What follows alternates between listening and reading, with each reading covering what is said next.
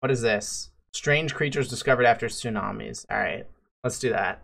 The tsunamis raise giant amounts of water, flood cities, bunch of shit like that happens. I've seen like post tsunamis or post large storms, there'll be like fish in people's backyard. Like I saw one dude had like a squirrel fish in his backyard, and he was like a mile from the coast, and like a random squirrel fish landed in his backyard.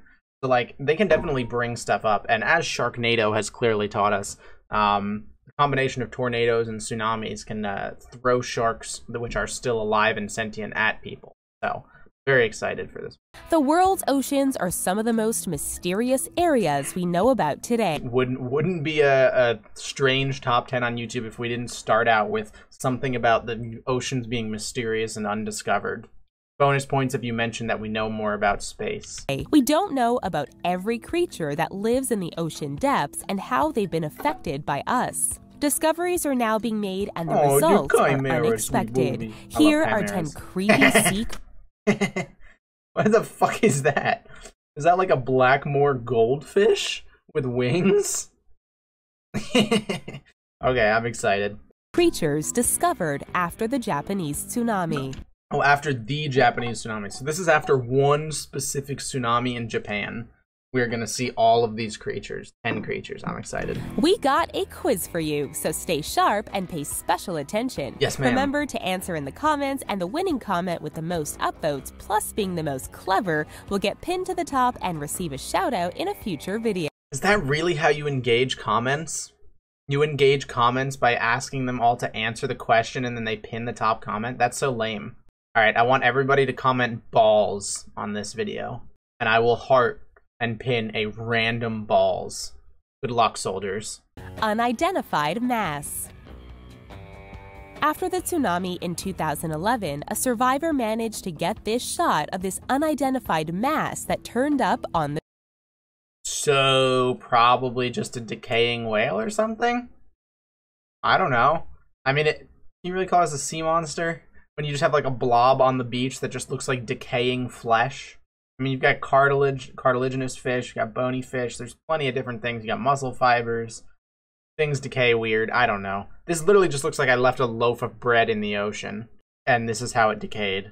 The mass looked like a whale-type creature, but locals were afraid to get close to it. No, they weren't. From some angles, the creature... It looks like a fucking rock. You're telling me locals who live on the ocean are scared to get near this? It looks like moldy bread or a literal rock. Ghost fish? Ghost fish? In this disturbing video shot during the tsunami, a white creature can be seen jumping into a tree as the flood waters rise. Then it seems to get back into the water, then jumps out into the air and turns into a mist, all as if it was trying to get to a safe place. Because the video quality isn't the greatest. Oh, it isn't the greatest. Is that so? This is maximum 50 pixels. My sub badges are higher quality than this thing. SABRE-TOOTH. She's just moving on? Okay, so a plastic bag or like a towel got carried by the wind upwards during the tsunami. And it's somehow a ghost fish, and it's like 50 pixels. Cool. Got it. Sardine. Saber-tooth sardine. Just days after the tsunami in March 2011, images of a bizarre-looking creature... So much is... Okay. Okay. First things first, obviously fake. Second thing, why would this be called a sardine? It has no resemblance of a sardine whatsoever. This is the dumbest looking thing I've ever seen. Fish don't have those kind of canines.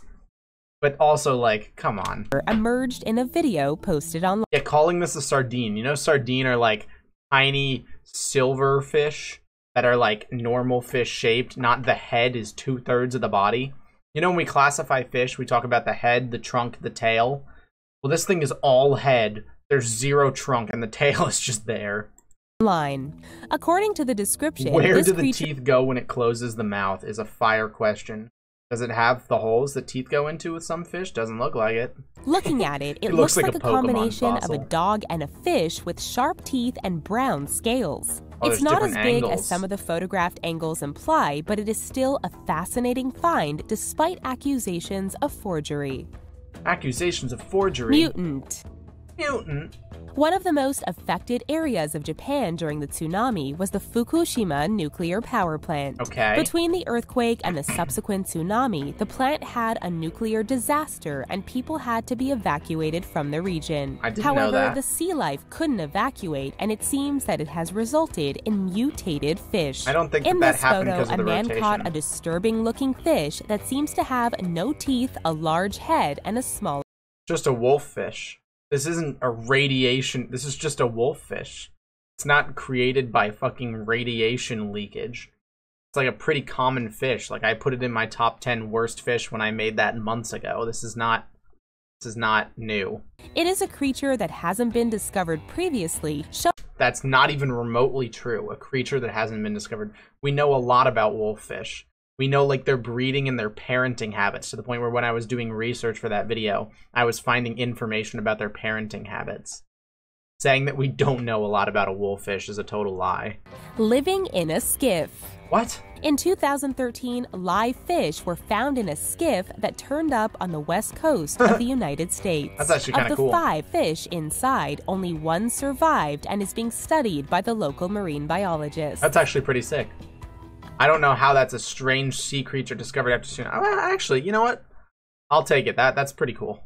To have, like, a fish survive in, like, some kind of debris that's, like, floating on the ocean and doesn't know it can get out because it's floating. It's kind of sick. All right, it's quiz time. How Okay. much radiation and toxic waste from Fukushima do you think affects the sea life that live there? Almost none. And receive a shout out in a future Riches video. Do you think if I put almost none that they would pin my comment? I don't think they would. Beluga hybrid. Beluga whale or beluga sturgeon? This photo started floating around okay. after the tsunami. So a basking shark? It's just a basking shark with its top jaw lowered, but cool. And it looks like a combination of a Oh, it's a beluga megamouth. whale I'm and dumb. a shark. I'm The dumb. It's just a megamouth, not a basking shark. I meant megamouth.